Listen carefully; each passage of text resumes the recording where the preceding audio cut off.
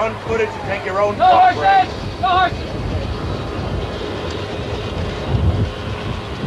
Action! Action! Where are you going? Someplace else.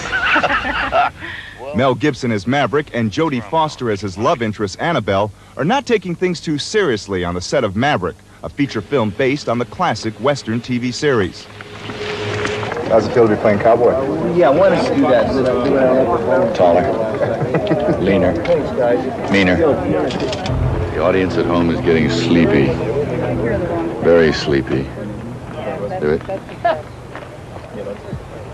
On my command, you will switch off your television.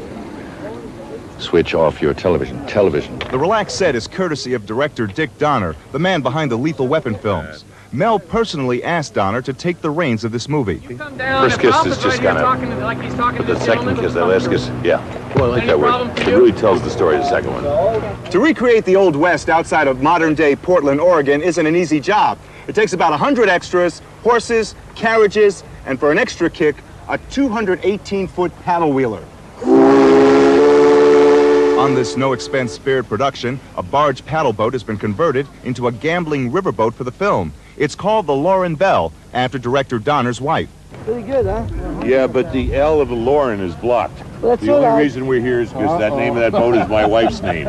Oh, it's just average. The first shot of the day is a complicated one, with people leaving the riverboat while others ride by in carriages and on horses. We did it once again! Terrific, everybody, once again! But if you look closely at some of the men on horseback, you'll notice a girlish quality. So what's the deal with the girls on horses here? Well, there wasn't enough guys to fill the space, so we just kind of filled in. The local cowboys are at a rodeo outside of town, so women are standing in. The second scene of the day is with Mel and Jodie.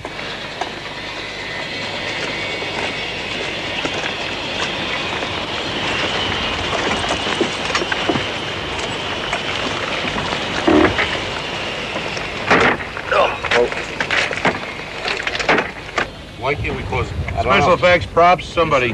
The driver can't sit in the seat because I guess it's such an old piece of equipment, an antiquity, that it bows when he sits on it, and that gets the door out of alignment, so therefore it's hard to close.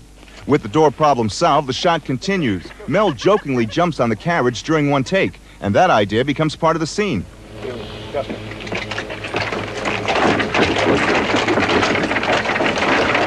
Meanwhile, Jodie's a bit nervous because of a certain fear she has. Can you tell I'm not really incredibly wild about large animals? You know what? It's a dumb thing. I've seen so many people get hurt on movies that I think I'm like a little skittish. Have you ever gotten hurt on a movie before? Oh, yeah, many times. The original Maverick starred James Garner, and he's here too, but not as Maverick. He's a lawman this time.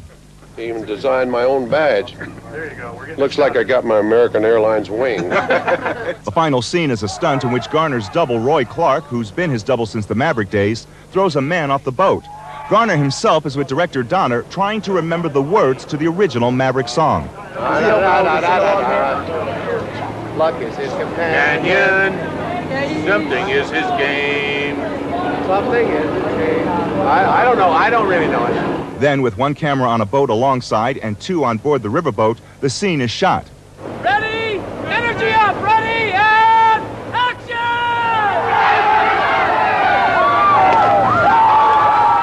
That's it, one day in the life of a big-budget Western. But there's still the problem of that Maverick song. Maverick is his name. See, they all do it. Nobody. They've been paid. That's the difference.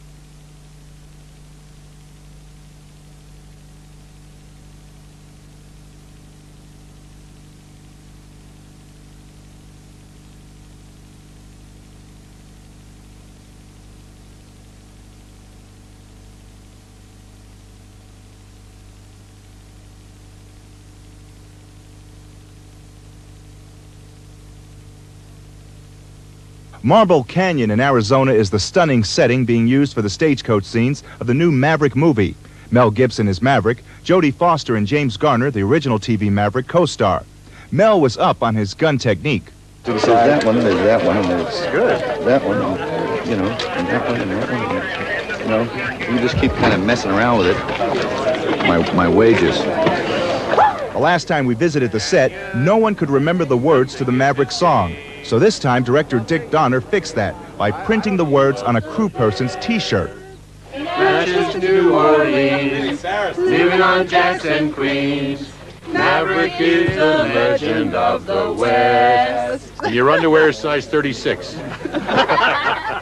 While the first shot is being readied, Jody does a crossword puzzle. It's 1, 2, 3, 4, 5. Or how about this? Ruin in Spanish. It starts with a T and ends with an N. And it's 4 letters. That stage ready yet? I mean, that's wagon ready, Rudy? Yes, sir. He's ready? Jimmy, rehearsal, one more time. Get the old guy up here. The sequence starts simply enough with the stagecoach containing the 3 stars leaving a barge. Can I help you? Thank you. Then things get complicated. To shoot the interior scenes of the stagecoach, a mock-up of the coach is mounted on this machine called a shot maker. The shot maker will drive along with the camera and coach on top, as if the whole thing were being driven by horses, according to director Donner. In the old days, not many years ago, we would have been alongside of this in another vehicle and trying to hold a shot and shaking and moving, and we add the shake now. It's so steady that we have to add the shake to give you the movement. Mark. Okay, wheels are going. Start your desk.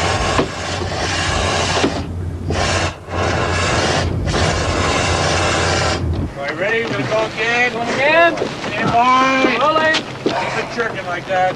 You're in. Action. Cut it. Cut it. Cut it. It seems obvious.